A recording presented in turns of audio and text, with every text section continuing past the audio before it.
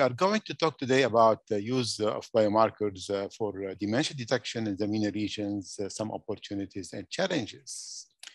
As you know, there is a big challenge with dementia care and dementia cure currently and in the future. And therefore, we need to be able to measure dementia earlier, faster, cheaper, and more completely.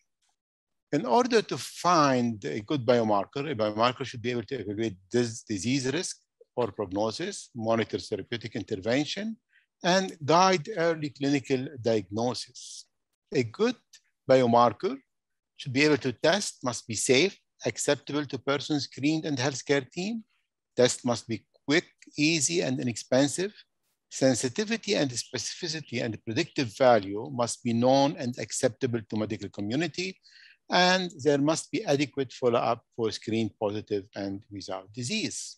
There is global race to uncover and develop blood-based biomarker for Alzheimer's disease and other dementia because it is much, much easier to detect that in blood rather than doing brain imaging.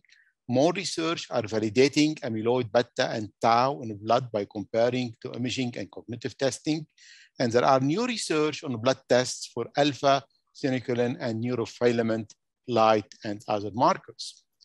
If we are talking about the current biomarker available, they fell into three categories: genetics, biochemical, and neuroimaging. And of course, we'll talk more about those.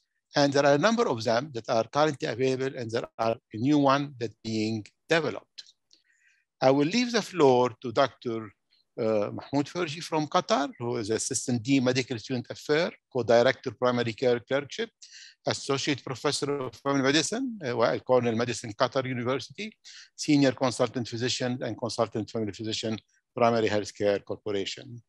The concept of early diagnosis of Alzheimer's disease and late onset Alzheimer's disease is important to differentiate.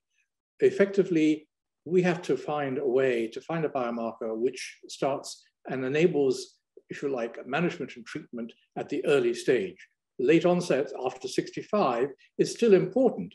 The most common one that everyone is more familiar with is the APO4 E variant of the APOE gene, APOE4. The other biomarkers that are present are contributory, but they're not complete. If you're looking at some of the familial trends of Alzheimer's disease, there are only limited biomarkers for that. The whole range of future biomarkers is very exciting. We don't know what's coming yet, but there's a lot that's showing promise in the future.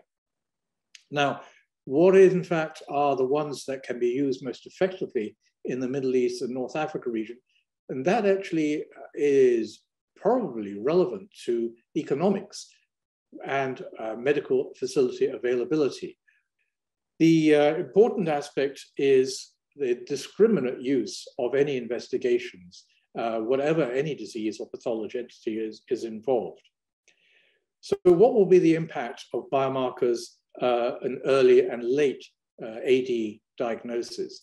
I think it's fairly obvious that the earlier we can pick up something, as mentioned by Dr. Verjee, that they're easy, they're effective, they're cheap, they're available, that is actually going to may have a huge impact. The question really is, what impact will we have on those who don't have familial AD? How can we manage them?